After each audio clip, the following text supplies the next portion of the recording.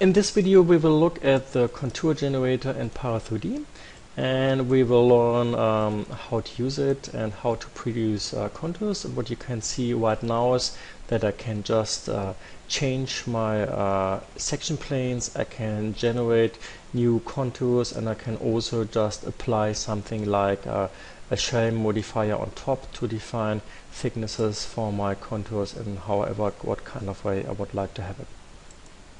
Okay, let's start from scratch. What we have here is a 3D model of one of my students, Marianne Stadt, and we would like to section in this model. So the first thing obviously we need is a model, and the next thing we need is a sectioning plane. I just draw this next to my model. We can just see they're both here in my front view. And the first thing we do is we create different amount of sectioning planes for our contour generator, and for this we go into para3D. I just open create parametric array. I would like to have an array. I'll just call this sectioning plane, and I don't want to keep the original object, and we just say we want to have 12 sectioning planes, and we go into create, and para3D settings are opening, and here we go. And the next thing is what we need is we have to also give this 3D model into para3D, but we don't want to have an array, so we just open para3D again, and we go only into assign controller, and let's just say sectioning model, and we go into create. And here's a question if we want to array also the information in editable mesh. Actually, we just want to work on the poly level, so in this terms we say no, so we save a little bit of information. And if we look at our para3D settings, we have our sectioning plane and we have our sectioning model, and this is what we are working with now the next minutes. If we now select our sectioning planes with a window crossing switched on, we just see that we have already 12 objects, but they are now just on top of each other, and we obviously have to produce a distance. And there are many things of doing this, also many ways of producing sectioning planes. I just do it in a really visual way. You can also do it in a mathematical way, but what I just do, I use my transform, and I just add in transform, I add a linear controller, double click, and here we go. And what we see right now is that all my sectioning planes are just next to each other. So I take the sectioning plane 2, I just switch on my snap toggle, and I just move it on top of the first one, and the next thing I just hire this. And if I go into update controller, then you can already see that I set up my sectioning planes next to my 3D model. Before I continue, there's one thing I want to do. I just don't want to cut exactly through the top surface. I just really want to cut through this object. So right mouse click in my front view, I just say I move this thing probably 0.5 millimeters, in the one direction, so 0.1 centimeters, a minus in down, and probably this one I just want to move 5 millimeters, 0.5 millimeters up, and I go again into update controllers, and what I can just see that it now really cuts through my model and not through the top and the lower surface, which I actually don't want, and this also can cause calculation problems. Okay, in para3D I zoom out a little bit, and what I have to do is I can just go into this add function, add para, and here is this contour generator node. I will open it, and here we go. And what I have to do is I first have to say connect the para node, which is actually my sectioning model. I just go into para node and connect it to the para node of my sectioning model, and if this just highlights green, then you can connect it. That's really important. If it highlights red, then obviously you can't connect it. And the next thing I have to do is for the transform, and this is also a position where you just can add controllers. So what I do right now here is I just move it a little bit to the right. I just, like I already said, I just use it in a really visual way. So I produce another parametric array. You can also just work more in an abstract way, so you don't need the sectioning planes.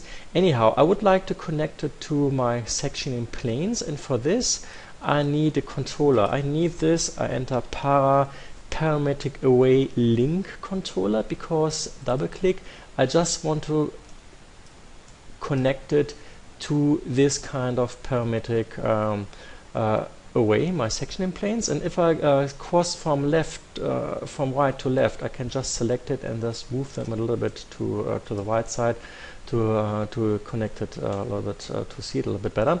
I again connect it with my wire, and it connects green. Perfect. And here we go. And the last thing I just go into update selected controller, and we look at our sectioning tool right now a little bit closer. If I choose my contour generator, my sectioning tool, I can't see anything, because first I have to uncheck all my parameters. And if I did this, I unchecked it in parametric sectioning and also in parametric contour, I can just see my settings. And the first thing I have to be aware of, in my count, I have to enter the same number of sectioning planes like in my array here, otherwise it doesn't work. And I did a one-dimensional array, so I just leave it like this. And I would also just recommend that you leave this weld vertices, and the only thing we just have to do is just go into generate contours now. And okay, there's already one mistake I made. If you see a node or a controller red, then it just means that you have to update this. I just choose transform and I go into update, and if I now choose again my parametric array contour controller, then I would expect, if I go into generate contours now, that it's working properly. So always keep an eye on the colors. If there's something red, then you specifically have to update this controller, otherwise there is a mistake. Okay, what we can do is we can just select the para members, and if I move them to the right, you can see that our sectioning already works really well. And I'll just go into undo, so that again at the same position. So I think this was already pretty much successful. Okay, in this video we want to optimize basic things, and we don't want to work on this optimization at the beginning. That's another example we'll work on a little bit later. What we want to do is, we were already aware of that I have to set the count 12 to the same amount of my sectionings. And there's something like a really good new tool in para3D, which I can just use, that I don't have to keep my eye on, that I always have the same number. It's this array size, and this is really handy. I just open this, and what I can do is I can just connect my para node here with my sectioning planes. So this is this one, and then it just creates a new para node, and this new para node I just connect with my contour generator. Also very good. And when I now go into update, then you can just see I count 1, 2, 3, 4, 5, 6, 7, 8, 9, 10. 10 sectioning planes, and we have this number in my sectioning planes here, and we also have this number in my contour generator. So this is the first way of optimizing, so we don't have to keep an eye on the amount of sectioning planes to change always the same number. And if I now go into update all controllers, you can see that this is a really easy way of doing it. So with my sectioning planes, what I can do right now, I can probably choose the top one, and I just turn the top one a little bit, turn it like this, and I go again into update all controllers, and then I choose my contour rendering tool, and I go into generate contours now, and we just see what's happening. And we can just see that I now have these tilted sectionings, and we also see that it's definitely in this case really important that we move our sectioning planes. I just move them here onto my 3D model, because then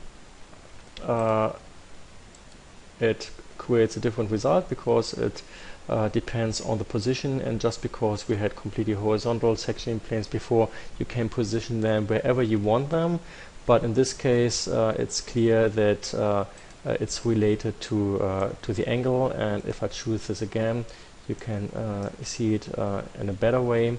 I just choose them and move them a little bit, then select all of them like this. And you can also see that something like this works properly. What you can also do, of course, is just go into rotation, and probably even in X, Y, and Z direction. You just go into check all, and then you checked all X, Y, and Z direction. You just can add one controller, for example, like a random controller. R, E, and D, and now I have my random controller. Double click, and I'll go as an instance, doesn't matter in this case, and I just choose an angle between 1 and 90 degrees. I go into update this controller, and you see it's completely randomly produced picture. I can just click it several times and just say, okay, I really like this one. And if I now go into generate contours, now we can just see that it also does this one. And again, I just move this to my position of my model. I go into generate contours now, and I move my objects again a little bit. Then you can just see, then select all of them actually.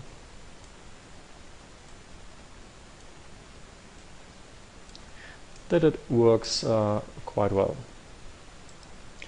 Okay, I increased the amount of section planes to 40, and there's one thing I already could have done better in my video. Moving or selecting my objects like this is not the perfect way of doing it. I can also just go into para sectioning, and I just select my para members with this little button, and that's definitely a much better way of selecting my whatever kind of para members I have. Okay, what you want to look at is that moving things from A to B is not really nice, and also the next step I would like to work on this. I would probably like to add something like a thickness on it, and we just see how we can do this actually. And what we can do is we can just add a parametric array, a new parametric array node into para3D. I just do it right now, and I can choose between copy, instance, and reference, which is actually the same features like in 3D Studio Max. I go into reference, and this is my parametric array. I just call it reference shell. And what I can do is I can just connect my node with my contour generator. Very nice. And if I go into select para members, then you can see that it already produced something. I just move it to the left, and here we go. These are my section planes which you see right now. And what I would like to do is, because these are just only spline lines, I would like to give this a thickness, and we just see how we can do this in the next step. Okay, there's a really nice button, select the first member in array. If you do this, and in 3D Studio Max you go into your modify menu, you can already see that this is a reference. You can see it with a gray line. You can just add a shell modifier, and I just add a shell modifier with 1 millimeter thickness because my model is only 20 centimeters high. And there's one more thing you have to do. We have this reload properties, and if I click on reload properties, this one modifier will just add to all the other para members. We just do this right now, and it asks me if I would like to access to all vertices in editable spline. I think I don't need this actually, because we just want to work on the shell function. And what you can see right now is a really nice 3D model with sectioning planes done with the new contour generator in para3D. And the best thing is you can just go into your new parametric array reference shell and just choose my shell function, and in inner amount I didn't add any value, I just add a value in my outer amount, and I can just also just say I want to change the thickness, and for example just use a pattern controller, and use the pattern controller and just say the first one is 1 millimeter, and the second one 0.1, and the second one is 0.5, and I go into update, and then we can just see that every second one has a different thickness. Or you can just say I just would like to use a random controller again, or whatever kind of thing you want to work with to change the thickness, and you have a random between 0.01, a really thin one, and 0.5, and you go into a generate, and you can just see that it just generates different kind of thicknesses and produces really nice models. And you can also go back and just change the sectionings, and just go again into your reference, and you have a really good and nice workflow when you use these kind of things in para3D. Thanks for watching. Okay, one more thing which is really nice to add at the end, because right now you have your parametric array reference node, and it just produces all these nice sectioning planes, but they just intersect, and they are single objects, and I would like to have this as one object, and all these intersections, a little bit like pro Boolean, have to be should be removed. And there's a really nice tool. You can go into add-ons and just say snapshot, and you can just connect the node with para3D. So now you have the different kind of settings. Combine results of all nodes into single object. This is what we would like to have. And if you choose between editable poly and editable mesh, then in editable mesh you have the option of, say, perform Boolean operation with all members. And this is really great, because this means it calculates all the intersection and deletes all the parts of the 3D objects. So you have a really nice unioned object. And you can also then just say at the end you go into move snapshots. So at the end it's also positions differently. And if I now go into generate snapshots, you obviously have to wait a while because it's quite complex operation. And after some seconds or minutes, it depends on the complexity of your computer and of your 3D model and the speed of your computer, you just get this one, which is moved 10 centimeters away. I just go into isolate selection, and what we see is, I think, for this complexity, pretty stunning. You can just move in, choose go into wireframe mode, and you can just see that it calculated all these intersections, and looks really chaotic now because it's such a complex shape. But you have an idea, especially, for example, if I move to this part, that it's calculated it properly, and you have a completely clean object, and a single object done out of 40 planes, completely randomized in space. Thanks for watching.